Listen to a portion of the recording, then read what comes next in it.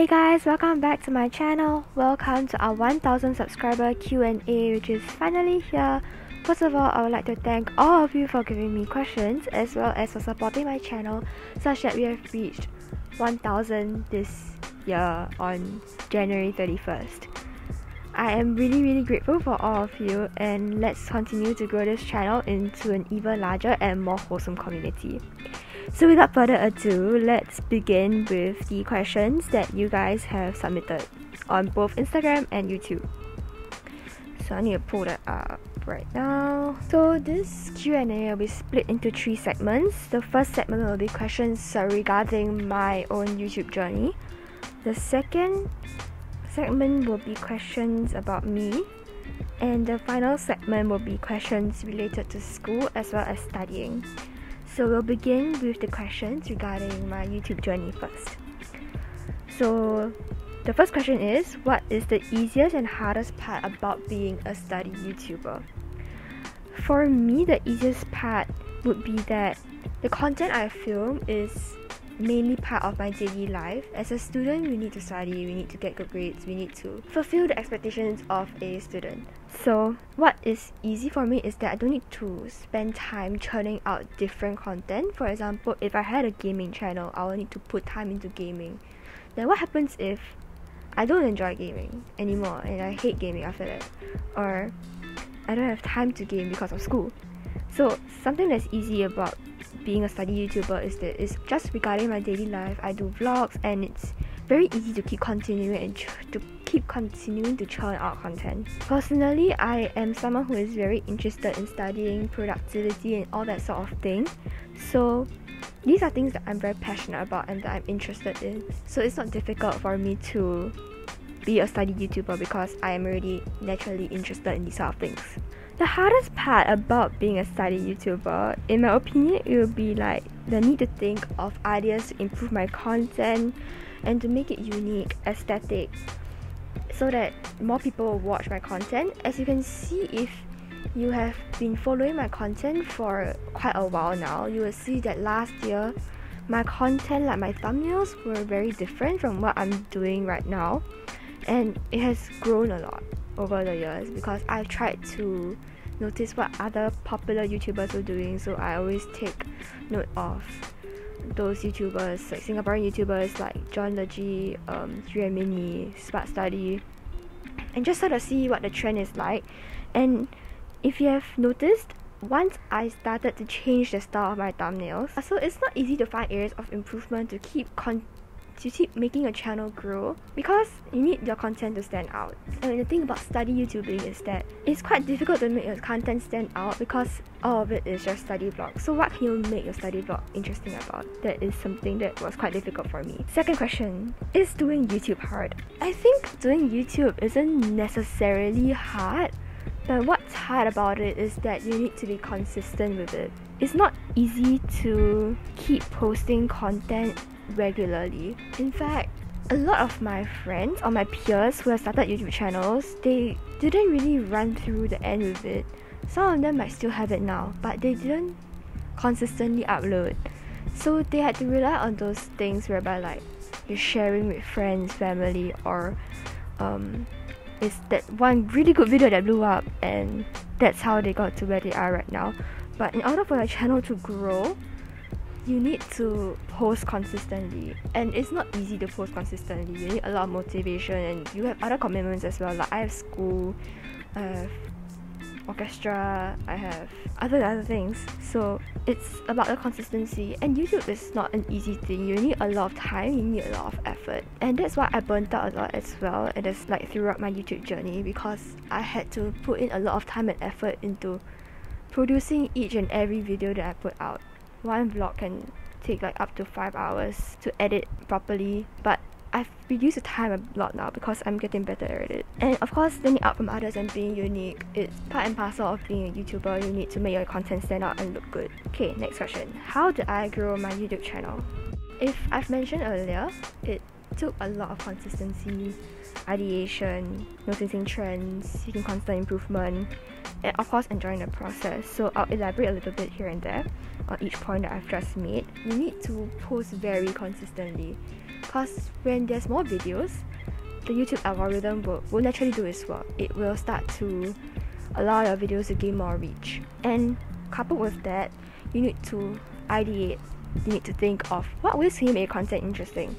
For study YouTubing, it can be the music component, aesthetic component, ASMR component. Yeah, it's about noticing trends in constant improvement, as I've mentioned earlier. My old thumbnails, they were like collages, but now my thumbnails, there's more clarity to them. And of course, you need to enjoy the process so that you can keep consistent with it and keep ideating and producing new content. How do I get video ideas? Of course, ideation is one, but because I started my channel because I sort of grew up watching a lot of study YouTubers, so I still watch some of them now. I do sort of notice the trends and see what's interesting, what is more popular, and then I start to incorporate that into my channel.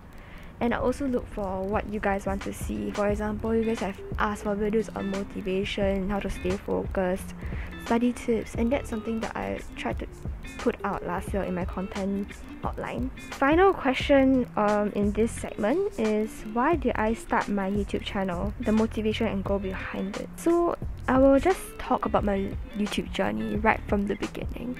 So when I was young, I actually started my own channel a few times, about 2 to 3 times. And because I was young, I did not know how YouTube worked. It didn't grow very well because I was young, right? I didn't know trends. So my subscriber fan base was very small. It just consisted of my friends, me, and maybe some random people here and there, but we never got above like 40. Contrary to what you guys might have thought. My first channel was about vlogging. My second to third, if I had a third, was about gaming. So I'm here now with a study channel, and as you can see, I failed quite a bit at the beginning, but then I got to be very involved in the study community when I was in primary 5, thanks to my For You page. I think the YouTubers that got me into the study community were Study Tea and Study Chai, and that's how I also became interested in productivity related stuff, and that was also the point where I was studying quite a bit. So I thought, hey, why don't I just share some of my advice and give some people motivation to start doing their work. Another factor was that I was a primary 6 PSLE student, and I remember searching for PSLE videos to refer to when I was doing my revision, and I found none. There were only like 1 to 2 people who actually produced PSLE videos. I wanted to open the community up in this range of PSLE study vlogs stuff. So that was also another factor why I started my channel. And now you can see that I do have a lot of primary 6, primary 5 students, Sec 1 students who are watching my videos and my content. So I'll be sure to release some videos regarding DSA, secondary school preparation, PSLE study tips, hopefully around the March season. So during March holidays, I'll probably start to film a bit more. So you guys can stay tuned for that. My next goal would definitely be 10k or 5k. Now my motivation is to nurture, inspire, motivate, guide and advise all of you guys. So I will continue my channel for as long as I can to help more of you guys in this very hazy world of studying, because I am also struggling, so we'll struggle together and then we'll grow together. Okay, next section, questions about me. The first question, are you in a relationship? If so, how do you juggle it and your studies? Guys, I'm not in a relationship. And honestly, NUS High Life is kind of too busy to have one. Unless you can really handle a relationship, I don't suggest you get one, because study should be your first priority. To a certain extent, I do have a lot of friends, and I do have a lot of commitments outside of academics, like leadership, projects, etc, etc. I have to say, time management is extremely important and need to prioritize very well. So how do I juggle and my life in general? It's just brute force, guys. Honestly, I don't even know how I did it. I don't know why I'm here right now. I don't know how I'm here right now. I will try to make a video about time management in the future. Next one. When you were younger, do you have as much dedication to studying as much as now? So I actually gamed a lot from primary 1 to primary 4, semester 1. I played a lot of Brawl Stars, Roblox, Clash Royale, a lot of the very Mobile Legends, a lot of these very original games. And my channel at the beginning was based off me just filming random clips of me playing things like Brawl Stars and stuff. But primary 4, I started to have goals on what secondary schools I wanted to go to. I was just very self-motivated, and that was also the point where my mum allowed me to take ownership of my work. So you know, they would buy those like thick stacks of practice papers to do for like in primary school to do. My mum just like let me choose what papers from which school I wanted to do. For some reason, that was very motivating for primary 4 me, and that's how I also started to get more hardworking, because I was actually taking ownership of my own work, and I took a lot of pride in that, and I enjoyed it. I enjoyed taking charge of the things that I did, and I enjoyed completing and making my to-do list. Now, different question. I am struggling to finish my to-do list. The final question in this segment is, what is my favorite food and what is my favorite pastime? I don't know what else I can say. I love food, okay? But if I had to really choose, I really enjoy Korean food. I also really enjoy sushi, Indian rojak. Okay, I just love everything, okay? I like food a lot. It makes me happy. For my favorite pastime, I enjoy singing, listening to music. I love Mando pop. I'm also watching a lot of K-drama right now, which is not very good because it's CT season. Okay, final segment. This one has a lot of questions.